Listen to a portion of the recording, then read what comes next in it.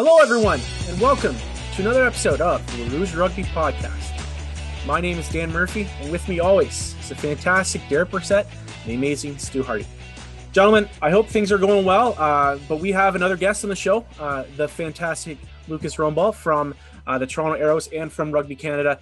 Lucas, you mentioned to us before that we're taking your podcast V card, so we are extremely honored to be able to take that away from you, and thank you for joining the show. Thanks for having me. I'm glad it was a Canadian podcast that was able to do it. So we're gonna get right into it. And how has training camp gone so far? This will be your third training camp with the Arrows, and this one's definitely got to be a weird one for you. Yeah, it's so far it's been great. It's been great to kind of get back with the boys. I got a little bit of a taste of it in November with the Canada camp, but it's good to get back with the Toronto team and the guys coming in. A little different since everyone's kind of staggering in at different times. We have guys coming from, Uruguay and out west, and they have to quarantine, and, we got to follow the rules, so there's no breaking that. We're getting no exemptions, so they kind of sprinkle in. Well, we added a few of the Uruguayans on Monday this week, and we'll get a few more next week. So it's nice, but completely different than years past. Sort of speaking of years past, the way we kind of generally start all of these interviews that we have been doing, just because it is kind of interesting with how people kind of just got into rugby within this country.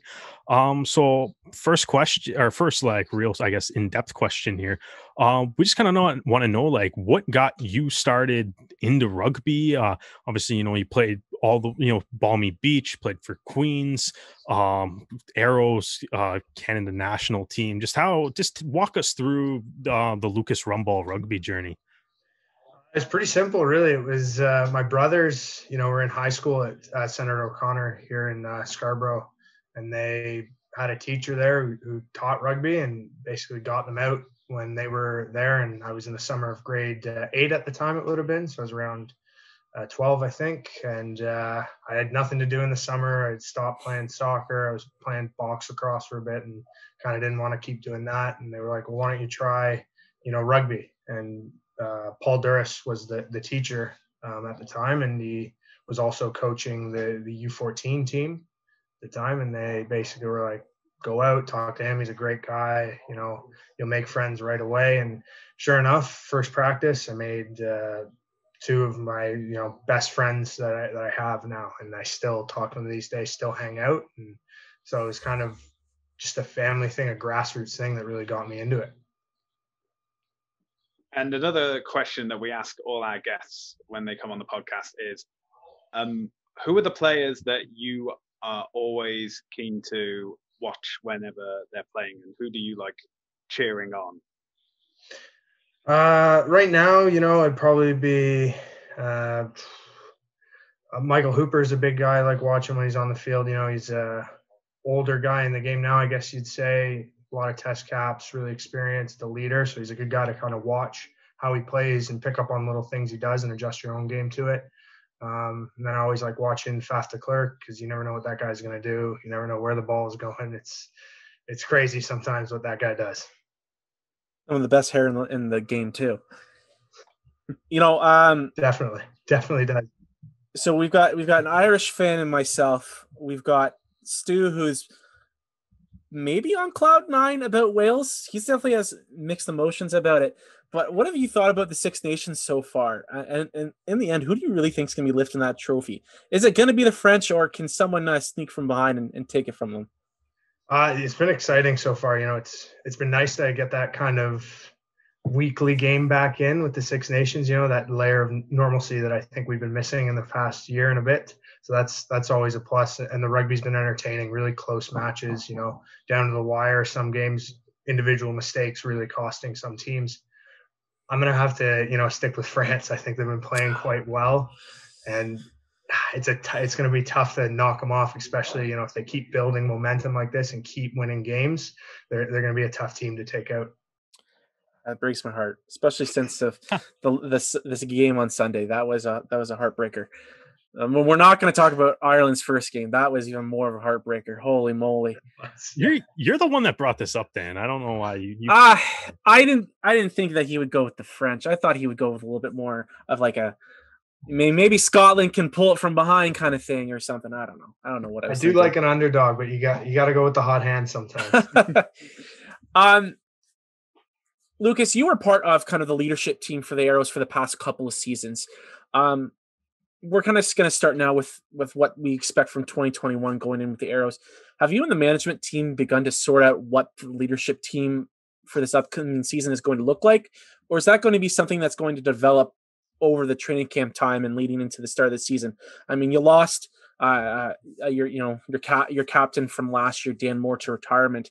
So kind of go through with us what the process is to developing the 2021 leadership team. Yeah, I think it's always a developing situation when it comes to the leadership side of things. Guys bring something different in either the way they play, the way they speak, the way they can rally guys to do something. So I think it's an always ever-changing group. We've definitely settled already the management on a core group of guys. They want to roll over kind of from last year and introduce some new guys into it to try and make things run smoothly. Losing Dan was it's big. He was obviously a key part of the team and a key voice in the team, but I think he created a strong group of guys as well, and you're really only as strong as your group. It's not always down to one guy, and I think the guys are more than capable of picking up the slack there.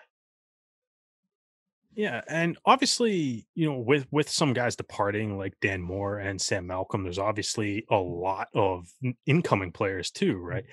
And I mean, I know you kind of mentioned that, some of the Uruguayans or Argentinian guys have to, they're in the process of doing some quarantine stuff. But what has, I guess, been sort of your first impressions of a handful of like the new players that are joining the team throughout the first like week of camp, and even maybe some guys that you got to see for the first time or so on the pitch back at the high performance camp in November? And is there anybody that's been kind of standing out to you as far as some of the new recruits on the team this year? We don't really have all of our guys in, the new guys, especially just with the way that it's been working. So unfortunately, I can't kind of comment on the performance side of things, but on how they'll fit into the team. I know Mark and like the management do a great job of selecting people as well. So they want guys who are going to fit in really well and kind of who aren't going to be above the team, because that's a big core concept of the Arrows, is that we're for each other and we'll work together as a team to accomplish a goal. There's basically no one above the rest of each other. So to the character, all the guys I met so far and over Zoom and over calls have been fantastic. And I'm kind of eager to meet them in person and kind of see what they can really do out there on the field. What kind of like thing, like, I guess with training camp, like how much of it is just like, instead of like watching like film as like a group in a room together, like how much has to actually like be like virtual and stuff? And is like, how strange of a transition has that been, like, I guess over the course of all of 2020 pretty much, and leading up into training camp and I guess through the first week now? It's a logistical nightmare, really. You got to kind of, like, if a guy misses a flight on one day, he has to get on the next flight. And the way things working in the world right now, that might not be for another 4. So you expect him to be in 1 week, he might be in the next. And then that throws your whole training thing, like your numbers are all messed up. So what do you shift here? What do you shift there? With regards to like the meetings and the online stuff, they limit guys. We're trying to separate our meeting rooms so that, the backs will be at one time, the forwards will be at other. It'll be the same meeting, but just done twice. Try and limit the amount of time guys are kind of in really close contact with each other. So that aspect of things are different, and guys are spaced out. Like, I've never sat so far away in a meeting. It's kind of odd, and everyone's got their mask on, right? So it's kind of something we're getting used to, and hopefully we won't have to do it forever, but the boys are adhering really well and getting on with that change. Yeah. Listen, I work in a grade 2-3 classroom, so I know all about the logistics of keeping people apart and trying to run lessons when we're during the COVID time. So I completely understand what you're saying. Yeah, it's hopefully we get back to the normal soon, but it'll be good. And the sessions are running great. Like the coaches are doing a fantastic job, implementing with all these changes and, on the fly, this guy's not here. Okay, we'll shift to this or we'll work on this. And you can always improve on something. So there won't ever be kind of a time or a meeting lost. And on the subject of logistical nightmares, it was announced that Toronto will be starting the season not in the Great White North, but in Atlanta. And so, how are you guys feeling about the move? And is there any, has there been any discussion on what the setup will look like for you guys? There's been some small discussions on what the setup will be looking like. We'll be using a lot of Atlanta's facilities that they have already, their gyms, their fields, and there's just a few Canadians on the team with Matt Eaton and Connor Keys, and we've reached out to them, like myself, on a personal level, and the leadership group as well, just to have a chat and see what's going on. And on the management side, the Atlanta management has been fantastic with answering questions and sorting all that stuff out. So I don't think there's a worry when it comes to the facilities. We were down there for, I think it was 4 days last year, and it worked really well. So it'll just be kind of an extended stay. How the boys are feeling, I think it varies from guy to guy. Some guys will be loving it, something different. But guys with families or guys, who have more things going on in Toronto or wherever they're based out of are gonna probably be struggling a little bit because right now it's we're hoping to get back, for that May, June, but it's all dependent and you got to roll with the punches. I think that's one of the big themes this year is kind of stuff's always going to change. So there's no sense in fighting it, complaining about it, get on with it, pull together as a team, regroup and go into it heads on with a positive mindset. So just kind of, I guess, building off of that, I know like in 2019 season, you get the Arrows obviously had that that bizarre schedule of 8 road games and then all 8 home games. And I know there was a lot of kind of players moving in and out because of the ARC Mhm. happening at the same time as that 8 game road trip. But I also have heard like a handful of guys that were on the team during that year say like how much that road trip helped with like team bonding and like building like the team chemistry and things like that. And as I know, like the situation probably isn't very comparable and stuff, but like, do you feel like there's anything that you guys can kind of like draw on from that experience of being on like kind of on the road? I know you got to come back to Toronto like between those games, but Mhm. having that massive road trip where you guys can do all that team bonding and things, is there anything that you can kind of draw from that experience that you think maybe could help you if you have to have an extended stay in Atlanta? Yeah, definitely. I think it was a good learning experience for a ton of the guys who were involved in a lot of that. I was one of the guys who was bounced away to the ARC and back, so I didn't have that full experience. But having been traveling during that ARC and been on long tours before, you kind of, you look forward to the coming home or the playing of the home games, and I think that's a big thing we can use this year. Is we are going to be returning at some point. We don't know when, but it will be happening, and let's put ourselves in the best position so that when we do come back to that first home game, we're maybe in the playoffs, maybe we're, finishing the season on a really high note here, whatever it is, we're coming back to something positive and something we can continue to build off instead of, just complaining that we've been on the road and that things aren't going our way because that's not going to get us anywhere. And this is kind of going off of that. Yeah. As a team, how are you guys feeling about the upcoming season, especially how things are kind of ended in 2020? You guys were top of the table in the Eastern Conference before the shutdown. Do you guys have expectations other than winning the MLR Shield? I think we want to, pick up where we left off. Myself, I was a little disappointed in that last game. I think we kind of took the foot off the pedal there, and it kind of gets lost with how everything, was COVID after that season shut down. But that game definitely wasn't our best against Colorado there, so it's a little bit of a disappointing, way to finish that season. So that'd be one I would like to have back, and we can write that, with the first game of the season this year, and then we can keep building on that. We never want to get worse as individuals or as players. We always want to keep pushing that bar higher and higher. And I think we can keep doing that this year, take each week at a time and just get better so that by the end of the year, we are the best team we possibly could be. And like, what do you think is going to be like some of the keys to making the Arrows the best team that they possibly can be? Like, obviously, you know, a lot of people right now still have you guys favored to win the Shield and win the East and also the Shield. So it's like, what do you think is going to be like the ultimate, like the on field keys to the Toronto Arrows being a successful team in 2021?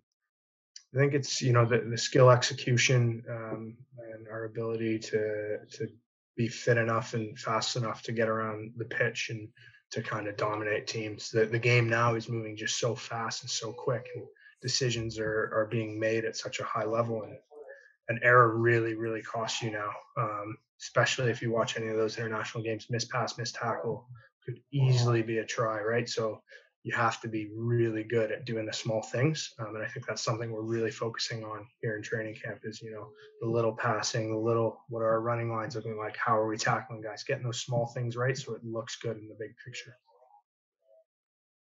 So, Lucas, we're going to move on now to kind of looking at Rugby Canada as a whole, because again, the last Rugby Canada match that we have seen was at the World Cup. You know, it's been quite a long time. And our first question for you is, with such a long layover from Canada's last match, has the coaching staff from Rugby Canada put a focus, you know, on you or some of your teammates in the upcoming season? Like, have they kind of said, we want to you to focus on this, and this season? You know, more tackles, more turnovers, or have they kind of just said, just go out there and be Lucas Rumball? No, they're always, you know, helping us out here, always giving us feedback. And again, something the Arrows are working on. It's as they're kind of intertwined in some of the ways they think and some of the outcomes they have. It's that speed, and I would say that skill aspect of the game where I think we've lacked behind. And it's just your ability to do things under pressure at a high level, which we don't really get too many exposures to, you know, and it's something we've been lacking. So I think they're really putting on an emphasis on us getting, you know, a little handling right, the tackling right, and just the speed and the way you do things. And so, kind of with that being said, too, like the high performance camp that happened in November, like what was that like, just kind of finally coming back onto the pitch for the first time, and would it have been like 8 months or so with the Rugby Canada lads, with a bunch of guys from the Arrows and stuff as well? It was a refreshing change. You know, we did do some small sided stuff in the fall and late summer there with the Arrows when we thought we were gearing up for a few exhibition games, but it was nothing like, you know, even just having a mauling session against other forwards, because you kind of weren't allowed to do that. But now at that camp, we were able to do those things. We were able to do, you know, train 15v15 stuff that seems, you know, just a given back before COVID, and something sometimes you dread if, you know, you weren't feeling up for it. But because it'd been so long, and it like just was surreal, and a nice thing to kind of get, a good way to break it up.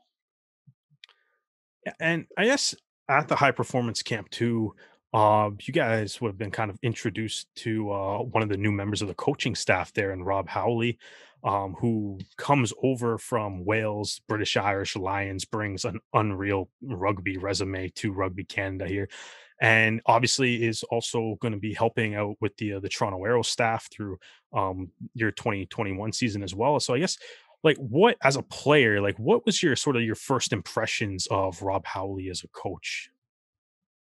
As a player, just how knowledgeable he is. You know, if you come up to him with a question, you'll just see his gears working, and he'll have an answer for you. And if you don't understand the way he explains it, he'll explain it another way.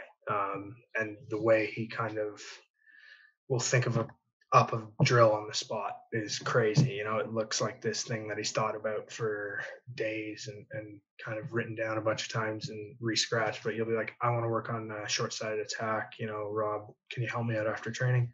Sure. Set something up quickly. Boom, you're into it. Just that knowledge base is something that I really haven't experienced at that level yet. So it was crazy to see it. So a little bit of a interesting question is that Rugby Canada last year announced that their kit supplier was changing from Canterbury to Macron, and if you know, COVID hadn't happened, we would have seen the new Canada kit in 2020. Obviously, that has yet to be released because of the situation going on in the world. So Macron have also supplying teams like Italy, Scotland, Wales as well. And so what would you like Canada's kit to have? Because as the Arrows have taken note, there is a market for colours on rugby shirts in Canada. It's been a while. I did try on some of the Macron kit in 2020. So Oh boy. it wasn't the proper markups or anything like that. It was just more of a sizing thing. But it's exciting, and that collar market I think is definitely something to keep an eye on. I don't know if I can say too much here, but it's definitely hot and in right now. Our last question for you, Lucas, and we kind of talked about your OUA's experience at the beginning of the show and also before we started recording, but you were part of the Queen's rugby dynasty and setup during your university years, and the revitalization of the Canadian University Championships has kind of been something that Canadian rugby fans have been looking forward to pre-COVID. My question to you is, what do you think the future of the OUAs and also the Canadian University Championships have on Canadian rugby and the Arrows? I think it's got like a really massive future and involvement in the development of guys coming through. If you just look even at the Arrows roster right now, like there's so many guys who have played in that league, whether it's the OUA or whether it's on the West Coast at UBC or UVic. It's another stepping stone that kind of fills that gap between underage rugby or youth rugby and kind of men's rugby. Without it, you go from playing high school where you're introduced to maybe playing on like a thirds force team at a rugby club against 30-year-olds who are probably 50, 60 pounds heavier than you. So it definitely fills a spot that's needed, and I think it's quality rugby as well. It keeps getting better the more resources you keep putting into it. The coaching has gotten better. They're hiring full-time guys. There's more development coming into it. And I'm excited to kind of see where it goes, but it will be a key cog in developing players. Whether it's for the Arrows, whether it's for Canada, MLR, whatever it is, it will be key. And I'm kind of jealous I missed out on that Canadian. The championship. That would have been really cool to have played in. And we're seeing to also pay dividends on the women's side. I mean, you look at some of the women's players that are playing in the Premier 15s. Some of them are former Queens rugby players. Sophia DeGood and Taylor Black both played for Queens. It really has been kind of bearing fruition on both sides of the coin for the men's and the women's. So it is quite exciting. Is there any kind of pinpoints? I mean, this year is going to be a really busy year for Canadian rugby, not just including MLR. We've got the Women's World Cup, we've got the Olympics.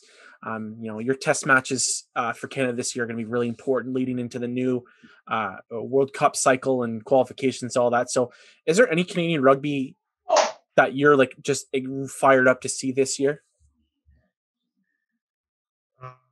Any Canadian rugby this year? I'm kind of excited. It might not, be super kind of like in your face, but just to see the return of like men's club rugby. Something I haven't seen in a while, and I know the Beach have a new head coach, and they're taking steps to kind of improve the game at that level. So I'm really curious to see how that goes, and because that's another layer that can really start feeding into these professional sides like the MLR and the national team as well. That kind of they haven't been lacking in past years, but it has been more of a social side to a lot of those games, and it's exciting to see them take more steps, because I know there's academy programs now popping up around clubs to try and get kids at a younger age involved in that high performance side of things. So that kind of grassroots level, I guess, is what I'm more excited to see start back up. See, now I'm kind of curious though, just because you did bring it up. Like, I know, like, what do you think needs to kind of be done, or what would you like kind of recommend, like clubs or anything, or I guess Rugby Canada as a system in general? Like, what do you think needs to be done to get more like kids interested in rugby at, say, like a younger age, as maybe even like as opposed to saying like most people like are introduced to it like in high school. Like, is there anything that you think can be done to get like say younger kids and stuff involved in rugby earlier or exposed to them a little bit more? It's a tough question, because you don't really know what's going to work, and it's a tough sport to kind of get people involved in. But I think getting it into schools is key, and it doesn't have to be at that contact level. It could just be getting it into gym classes or getting it, when they're in elementary school, because that's how I got in.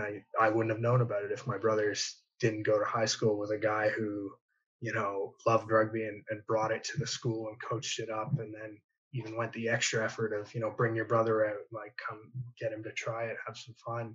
So I think putting more resources into getting it into schools, and then just keep promoting those rugby people that I know you guys are those people. You started a podcast based on it out of nowhere. And those people like the Paul Durises who they're not really getting much out of it other than bringing people into the game and showing people, what a great sport rugby can be.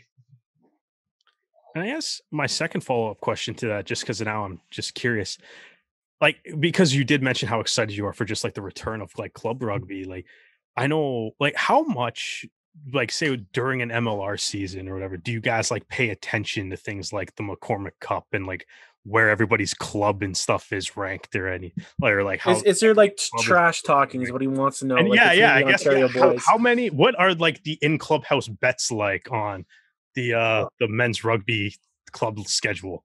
The boys are always, going at each other about that, the clubs they used to play for. And in particular, Will Kelly's doing a lot of work with the Harlequins right now. And, I don't know, a month ago, he's like, hey, I got a clip of you like getting smashed by this guy. Like, I'm going to throw it up on the social media. Like, kind of asking me if it's all right. I'm like, yeah, man, go for it. Like, there's great banter. And all the guys played against each other back for those clubs, whether it was that age grade or men's. So that's kind of where we started. So the boys have a sense of pride in the clubs they came through for sure.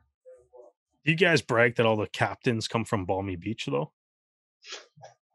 A little bit, both with the Queens as well. There might be a small little cult there with the boys, but there you go. If you want to be the captain of the Toronto Arrows kids in your future, go to Balmy Beach and learn to play. Balmy Beach, Queens, and grow your hair out seems to be what's what works for management. What's the importance of order there though? Like, do you grow the hair out first before hair out last? Hair out last.